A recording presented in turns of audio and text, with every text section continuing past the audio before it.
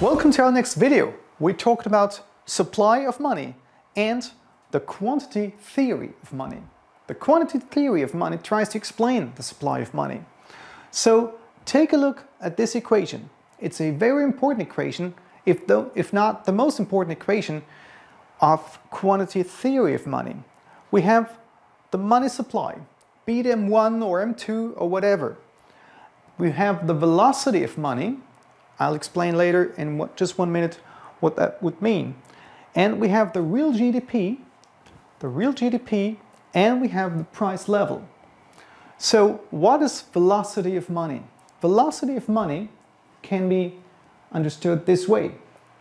P times Y, price level times real GDP divided by the money supply. So if you have, say, $200, your economy consists of $200 only. That's the amount of money that circulates in your economy. And you have a real GDP of $1,000. You have $1,000 of real GDP, you have $200 of money supply. So the velocity of money is 5. 1,000 divided by 200, meaning 5. A velocity of money of 5 means that you need your amount of money 5 times. You need five times your amount of money to be able to buy real GDP in your economy. That's the way how to interpret, how to understand the velocity of money. So that's V.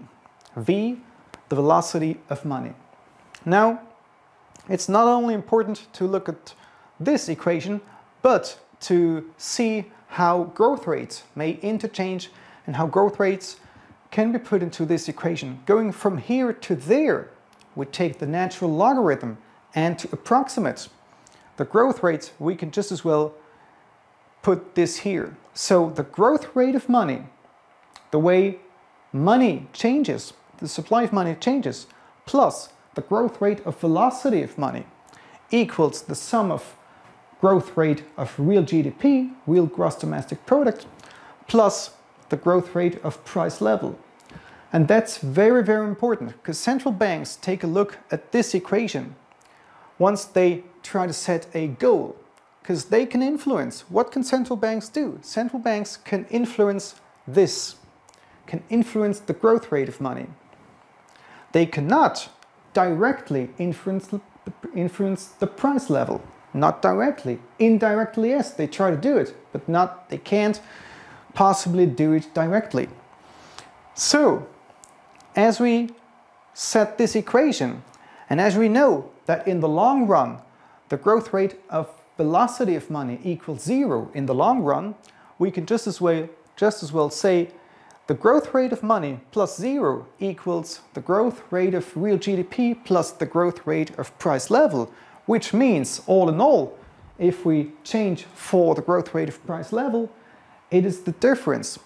It is the growth rate of money minus the growth rate of the real GDP, which is, again, very important, because if you know that for the last year you had a growth rate of money of, say, 3% and a growth rate of real GDP of 2%, the difference is 3% minus 2%, which means 1%.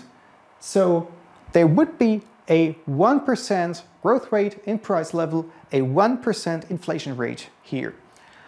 Or to put it differently, if you want to achieve 2% inflation rate and say in the long run it is 0, it is 0, this one is 0, the growth rate of velocity in the long run is 0. So given the fact that this might be 3%, right?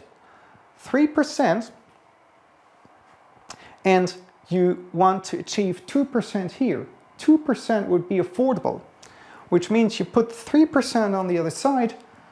On the left-hand side, you just subtract 3%, which means to get 2%, what do you need to have? What do you need to have? To have 2 here, minus 3 there, which means you have 5. 5%.